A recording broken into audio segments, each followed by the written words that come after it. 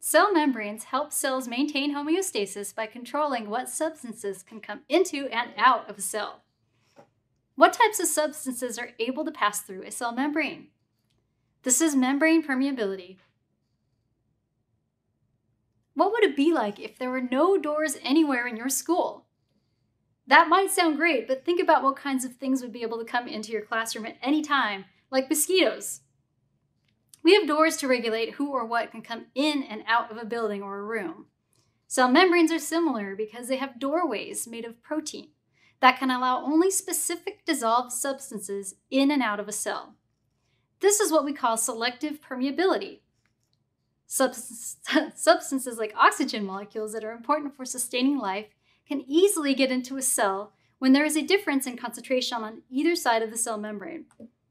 In this investigation, we will use a model to study how only specific dissolved solutes can cross a semi-permeable membrane. I have already connected my pH sensor to SparkView and have added hydrochloric acid and starch to this dialysis bag. This bag and its contents represent a model of a cell. The dialysis bag is a semi-permeable membrane. We will see if either the hydrochloric acid or starch can pass through the bag into the solution in the beaker.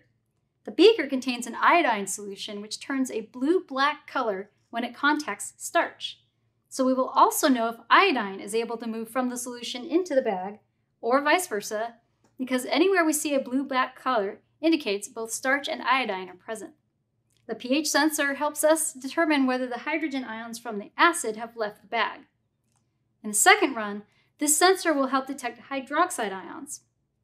I'm going to turn on the magnetic stir, and in a moment, I'm going to set the bag in the beaker, and then I'll start data collection. First, you need to record the initial colors of the bag and beaker solutions in Table 1. Pause the video and resume play when you are finished recording your observations.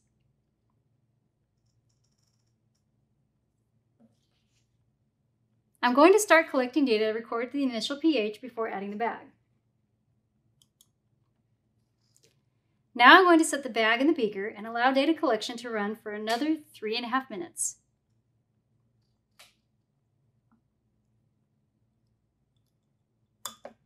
Oops. We will speed up data collection for you.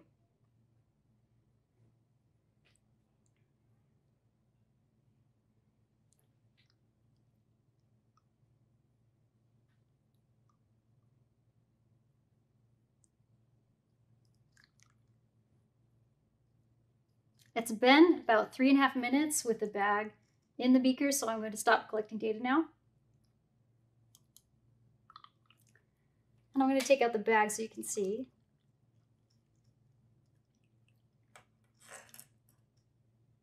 Now that we've finished data collection, you can make final observations of the solutions in the beaker and the bag.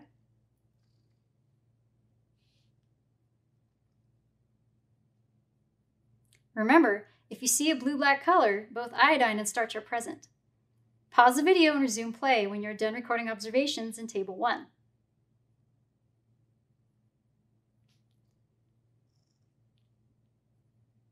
For the second run, we will get a new beaker of water, which will not be an iodine solution since we already tested to see if starch or iodine can pass through the bag.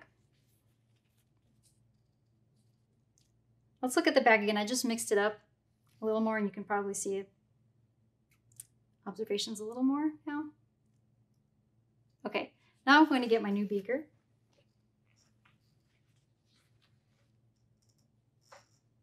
I have to rinse my sensor.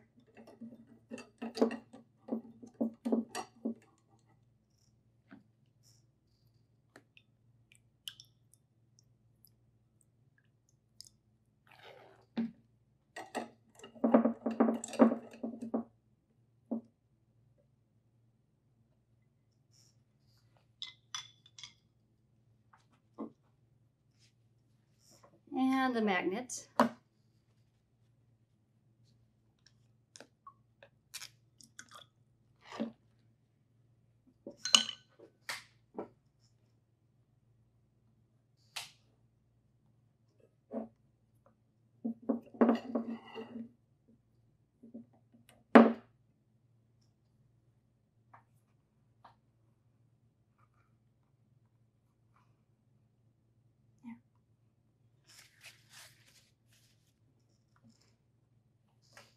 Make your observations of sodium hydroxide bag. This has only sodium hydroxide and no starch, and the color of the beaker.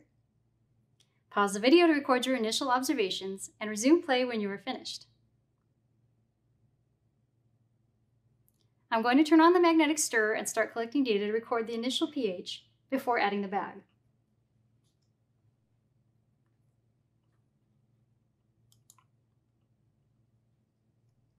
Now I'm going to set the bag in the beaker and allow data collection to run for another 3.5 minutes.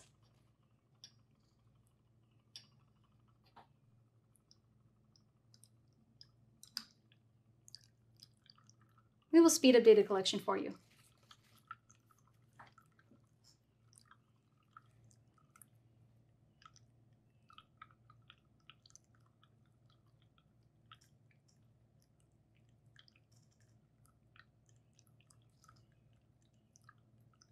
The bag has been in the water for about 3.5 minutes, so I'm going to stop collecting data. And I'm turning off my stirrer. Now that we have finished data collection, you can make final observations of the solutions in the bag and in the beaker. This is the sodium hydroxide run. Pause the video, record your final observations, and resume play when you're finished. Then we'll move on to the analysis.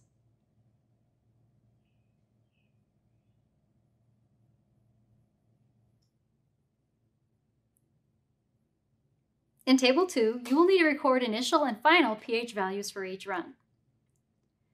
Use the coordinate tool in SparkView to help you get these values from the data. These are x, y coordinates, so the first value is time, and the second value is pH. I can click and drag the gray box to move it to initial and final data points on each run. Notice how both runs are checked in the legend. I can hide or make a run visible by checking the box. If I want to get coordinates for the HCl run, I need to make sure the red box in the legend is on that run. When you use any of the SparkView tools, make sure the red box is on the run you're interested in. To view both runs at the same time at full scale, make sure both runs are checked in the legend. Then hit the scale button.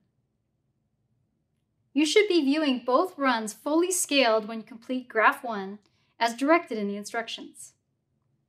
You now have enough information to complete the lab. Good luck on your next lab. Take a deep breath and think about the oxygen molecules moving into your cells through their cell membranes.